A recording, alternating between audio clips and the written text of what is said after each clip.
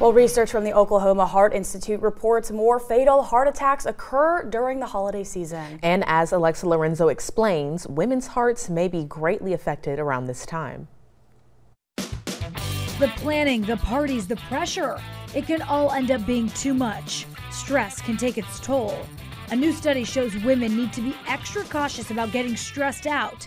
That's because their hearts respond differently. We discovered that actually women not only have different responses to the acute stressors, but some of these physiological responses are associated with adverse outcomes in women only. In the study, researchers found women experienced more tightening in their small peripheral arteries than men when they were under mental stress.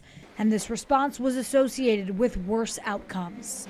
It's a female vulnerability to stress exposure that puts them at higher risk, that we don't see this happening in men, at least not to the same extent. Another study found men and women may experience different symptoms before a cardiac arrest episode.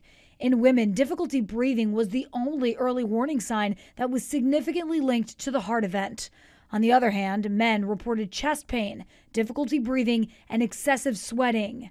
And past studies have shown women are more likely to dismiss warning signs of a heart attack, sometimes waiting hours or longer to get medical help.